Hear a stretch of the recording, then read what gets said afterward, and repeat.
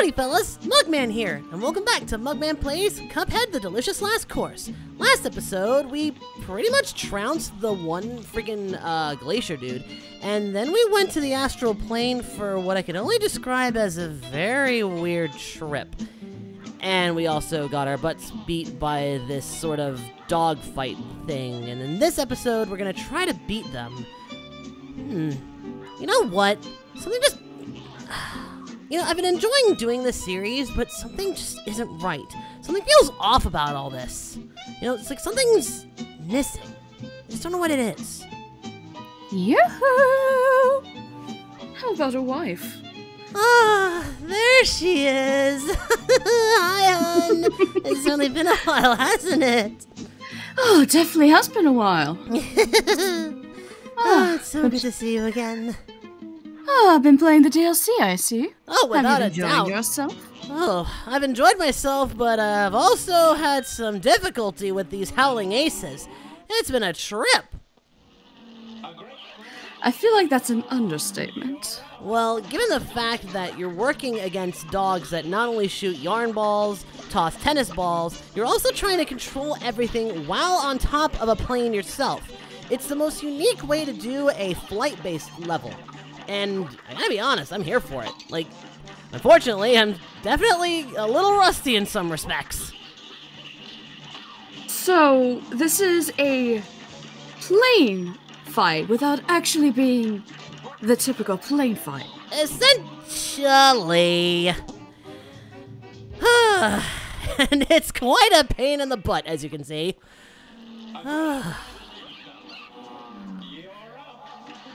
You got this. Well, You've been doing very well so far, as it's been, so I think you'll get this. well, let's hope. I mean, I'm 4 parts in, you know, and it really has been way too long. How things been, you know? Like, where's the time gone? Oh, it's been what, 3-4 years since I've last shown up on here?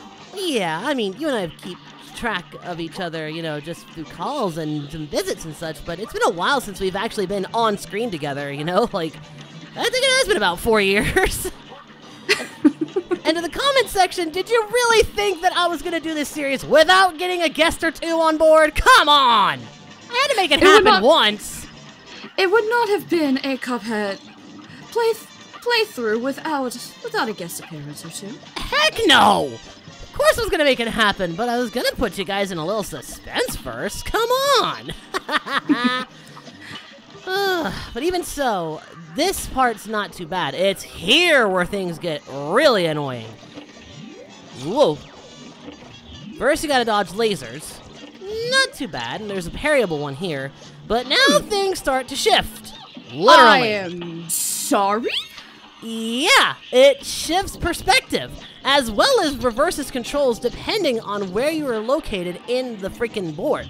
So you have to account for all of that when, whoa, moving. That messes with the brain all too much. Oh, it does, goodness. it does. Like, I'm trying to freaking balance it out, but it's a, whoa, real pain in the butt. Like, you gotta be quick on your feet. I say as I then beat it. This happens every time. Every time this happens. I have a problem in the last episode trying to beat this. Now this episode, I beat it the first freaking try. Well, try number 2, but still. I mean... I knew you got it. I forgot how nice that was. And with that, we have pineapple mint. Now, that pretty much was the last ingredient we needed, so now we have to go back to that saltbaker fellow. But there's still some things to wrap up first. Now, where the heck is that diddly darn skyladder? Skyladder, you say? Yes. I have seen bits and pieces of the DLC, but I have not touched this myself, so Oh. I am coming in partially blind. Okay, well, do you want to get a tour of the island itself? Because I don't mind showing you around. I mean, if it means more time with you, my dear Muggy, I would love it. Well, when you first arrive, you arrive here on this pier. By that point, you go up these stairs, and you're basically in the main town square. This is where the bakery is. This is where we're gonna have to go next. here's basically where you learn how to use the new charm that they gave us, the cookie, which allows you to play as our newest friend, Miss Chalice. Her playstyle is actually pretty interesting. It's not the same as mine or my brother's. So, how this works is, instead of having parries, you get a double jump. So you're wondering, how do you parry? You dash parry, it seems. So you'd have to incorporate any parry you do into your dash, because that's the only way you can do it. You also get a nifty dodge roll, which allows you to be invincible for a short period of time. Well, not only you become invisible for a bit, but also move. So, for things like projectiles, would be a lot easier to dodge. Oh, at least in theory. In theory, yes, but in practice, it can be really tough because you're gonna have to incorporate all of your different movements to this new playstyle, which makes it more fun, but also more complicated. But in any case, once you leave the main square and do the tutorial, Porcrine set up shop here as well. This is basically a competition space for this mountain here, I think. Got it. Going back to Porcrine, I did notice you were using a new weapon. Ah, yes! Porcrine has upped his stock lately with 3 new weapons. The red one that I was using is called Crack Shot, which is basically a stronger version of Chaser, but it only shoots one at a time, kind of like they mixed Chaser and Lobber together almost. The one I've really been enjoying is Converge, which is a 3-bolt shot, kind of like, if I had to describe it, think Spread Gun from Contra, only with 2 shots less. And if you aim, it actually converges the bullets together into a steady stream. That actually could be quite useful. Oh, it is, especially on bosses that require a lot of, aiming and focusing. But I'm getting ahead of myself. Once we go down the stairs, we then head towards this igloo area, which is where we fight Mortimer Freeze. Then, crossing the stone bridge, we have the graveyard, which has a puzzle in and of itself. So, once you get the cursed relic, which is another interesting object in this DLC, you have to solve a puzzle here. And this is also where you fight the Howling Aces. Down here is sort of a deserty area, is where you can fight our one plane battle of the game, Esther Winchester. And yes, that name does sound like someone really wanted to pull a rhyme or two. Esther Winchester, So, that somehow is both seems to be a mouthful and yet also rolls off the tongue quite a bit. It does. You wouldn't think it would work, but it does, oddly enough. How did it pull it off? Not sure. But over here, in this small little, webbed off cavern, you have the Moonshine Mob, which is essentially a mafia of insects and an anteater. Led by a snail. Huh. Yeah, this island is interesting, I'll say that much. We have a giant, we have an ice wizard, we have a group of dog fighters, literally. We have a cow that is a cowgirl that shoots snake oil bullets that become snakes. Yeah, it's a little bit odd, I must say. And then sorry. This is Cuphead. You really expect them to not be clever with the bosses. True, but the most interesting thing apart from these battles is this part, the ladder I was telling you about. This leads to the King's Leap. And I just jump off it. Did not mean to do that! That was my bad! Whoops. Anywho, first off, love the fact they actually used a solid background type thing for this. That is freaking cool. Like claymation. Oh, that is wonderful. Exactly. Now, to explain the King's Leap. Essentially, you have to fight all the pieces that you would find on a chessboard, save for the king. To do this, it's nothing but parrying. Nothing but that. You can only parry. No shooting, no nothing. No items. It's all about skill in the most pure way possible. A parry challenge. Yes, and every time you beat one, you get 2 coins for it, which is how you buy stuff from Porcrine. Now, the one I'm fighting right now is the Rook, who is an executioner. And you have to bounce heads back. I'll say this, it's about time they actually gave a more parry-specific challenge in this game. I agree. Like, we had the pacifist challenge for, like, run-and-gun levels, but nothing compared to this. Like, this is a genuine test of skill and endurance, as well as memorization.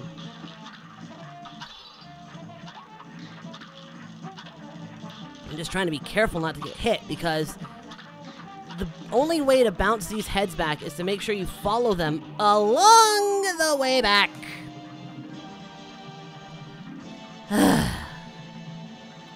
But as you can see... Looks, what, 2-3 hits more? Not too sure in all honesty. Like, the meter for these challenges can be a little bit trickier because you don't know the damage output of every parry that goes into it. It does seem to be a bit harder to know when you're in a different phase. Indeed. It's harder to read, at least for this particular battle. I do know that when the skulls start popping up, as well as the sparks start shooting out on the bottom, you've entered another phase. But apart from that, I can't gauge it, because I'm too focused trying to bounce back these different heads. Which, I gotta admit, I do love that they have multiple head styles and multiple expressions. Because it's not just the one head, there's actually multiple. And that's kind of cool in my opinion. As morbid as it is. 1920s cartoons were always a bit mid on the morbid side, which was kind of why it's so fascinating. Yep. Oof. But it also makes for a good challenge. I do love the little detail that he's thinking of his freaking guillotine wife or guillotine lover. That's kind of a fun little... That's funny. I find that to be humorous. That is quite hilarious and also kind of cute, I must say. Like, it gives it personality in a weird way. Speaking of personalities, I'm surprised a certain blimp hasn't shown her personality around here yet.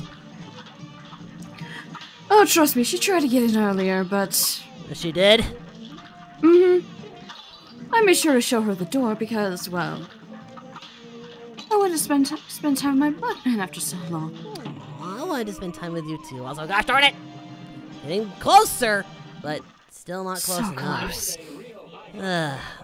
So people have been asking when the wedding is. Guys, you're a few years late. We already had it. Like, that was kind of a private affair.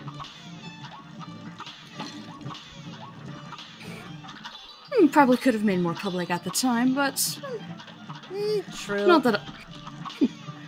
Still glad that it happened. Likewise. Though I'm sure there's a wedding video around here somewhere. We gotta give them something, I think. Don't know how, but we'll figure it out. Oh, we'll find a way. We always do. Exactly. Well, on my side of the woods, things have been very adventurous. I can safely say I have traveled around the world in these years.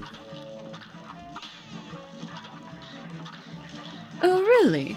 Well, my current adventure involves me becoming a living tree, a giant boulder-based creature that can survive in hot environments, and a fish person that can summon electricity as a barrier.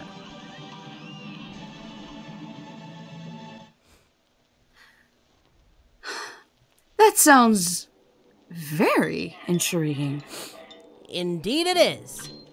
Also, yes, when you do beat one of these things, you actually get more cash, as demonstrated by the king handing over some coins. Very nice. Indeed. So yeah, I've definitely had some adventures. I've been to hell, literally. I've been to space. I have... Whoa, I forgot about this. Whoa, okay, hello. Whoa! Alrighty, let's not get kicked in the pants by the queen, who is dropping all sorts of stuff. What the heck do I do here?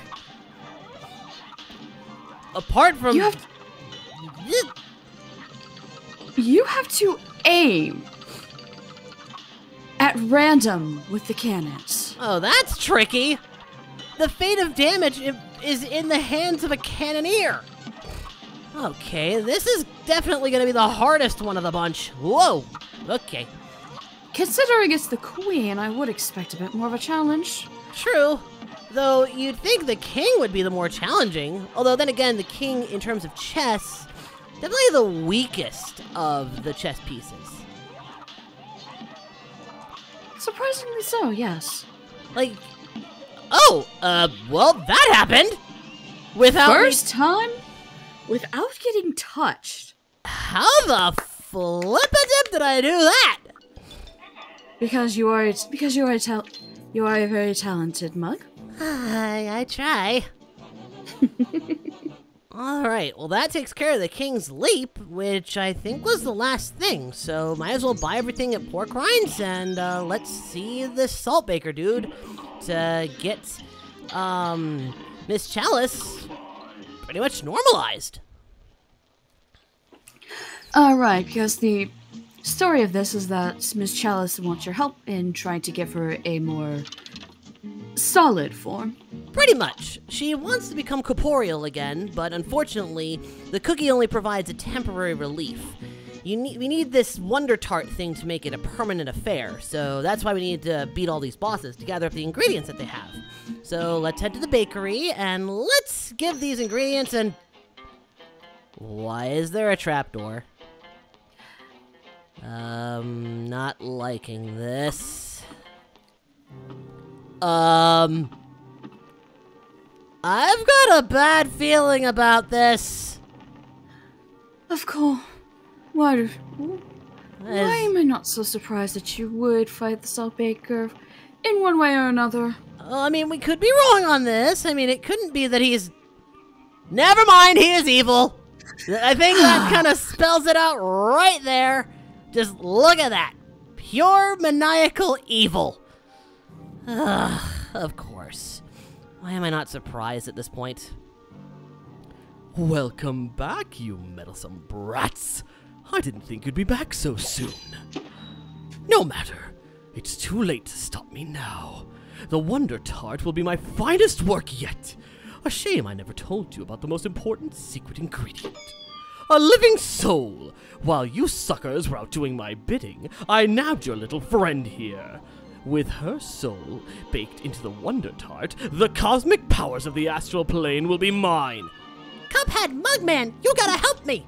But first, I'll take those ingredients, and then I'll use your heads as serving dishes. Okay, those eyes were manic beyond belief. He himself is quite manic, I would say. Holy cannoli! You just take the dough and... You just squeeze the strawberries out of... He is a... Is it safe to say he's worse than the devil? Because he just killed a cube of sugar. What the heck? I have no words for this creep. I got nothing. Whoa! He's slicing up all of his ingredients that are sentient, no less. And I feel so bad for all the ingredients we've gathered. Holy crap. The music also is not helping. It is so menacing. Speaking of menacing...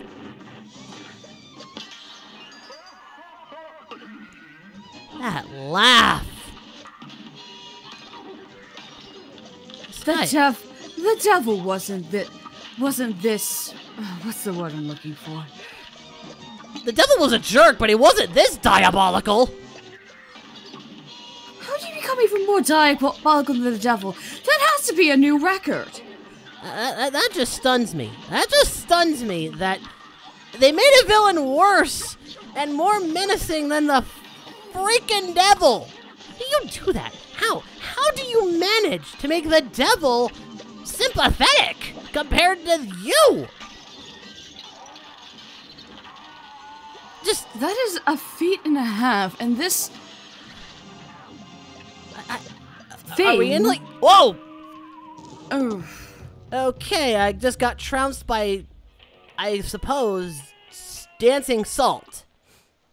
And that's a sign and a half. Indeed, and... Also, not bad for your first try. Yeah, not bad at all. It was pretty close. Though, I'm gonna be honest, I do kind of like the variety in attacks, as morbid as they are. Just, they are something else. Like, there's a good variety of attacks. Though the one thing I'm trying to figure out is why the heck is there just a random bouncing flame? I don't get it.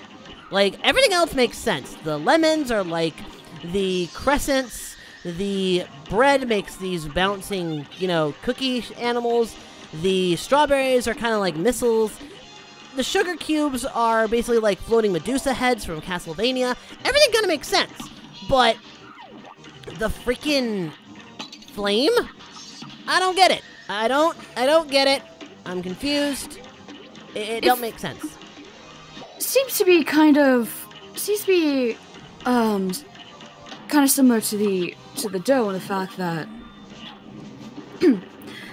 that it does seem to have a go down on a curve, probably in the same direction, kind of more targeted towards you though. I guess, but my main thing is, how does it correlate? I know he's a baker and all, so I expect some sort of flame-based thing, but why a flame that just bounces around? That, to me, just doesn't add up. Like, the flame should be, in my opinion, something underneath. Like, the flames of an oven slowly shooting upwards to cook whatever is being made. Especially in terms of baking, because, I don't know. I think I'm reading too into this. Possibly, considering you are fighting a baker who is using live sentient ingredients to attack you. Yes. Like, he literally just emptied that poor basket's head. Either way, this little flare is definitely a way to fire things up in the kitchen. Oh, yeah, definitely is one way to raise the heat. Oh, I have missed this. I have missed this a lot. As have I.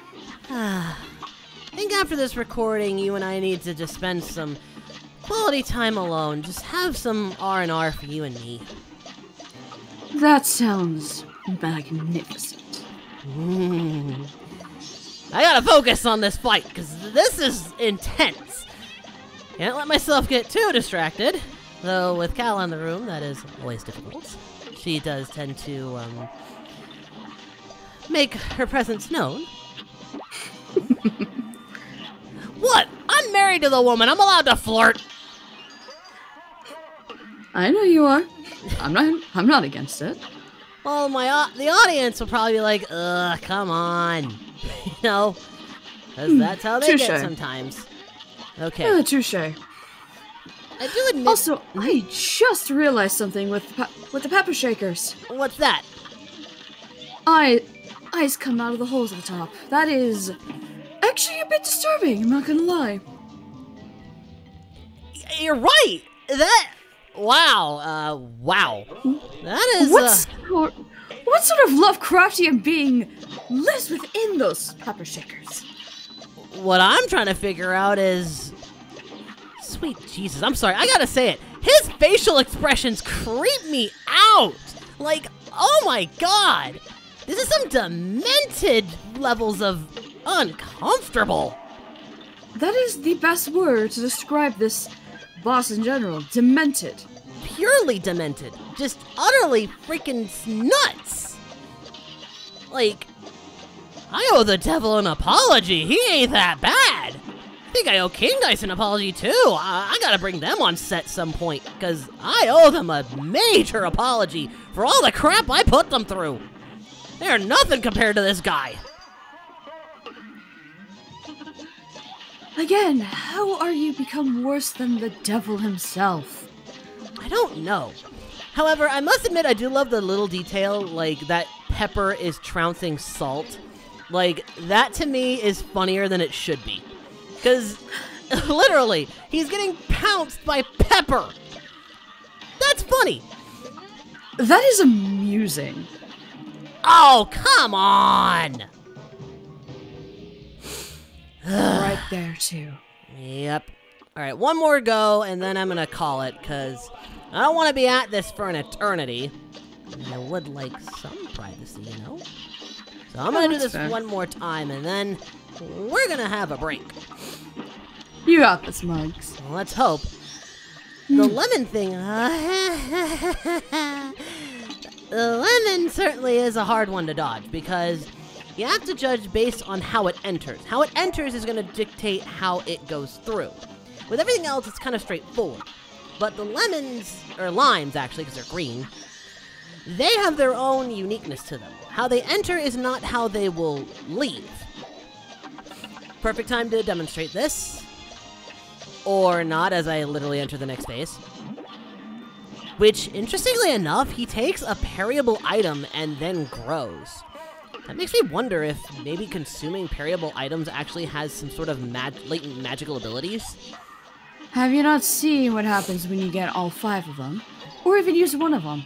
I mean, fair point. As I just realized, that was pretty much useless because the only thing that'll hit them is the freaking pepper.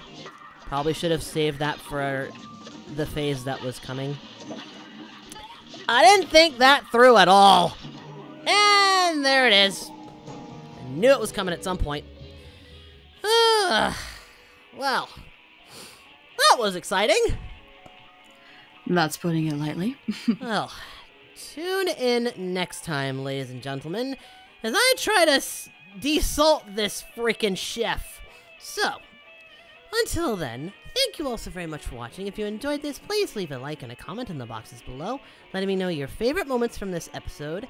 And a very special thanks to Cala Maria, aka Color Mix Studios, for joining us on this adventure. Always glad to come back, even if it is for an episode or 2. Always glad to have you.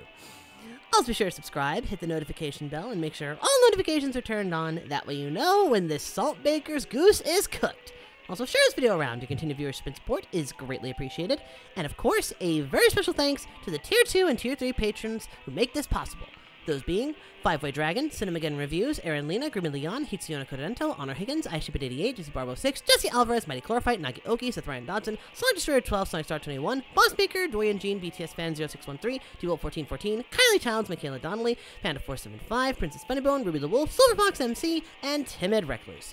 If you'd like to support the Patreon family, as well as get videos 24 hours in advance, exclusive Let's Plays, and a chance to choose a Let's Play for this channel, check the link in the description below to our Patreon. With all that said, this has been Mugman. And this has been Cala Maria. And we'll be seeing ya. Bye-bye. Now then, Mugs. Yes? What about that R&R? Shall we? Oh, yes we shall.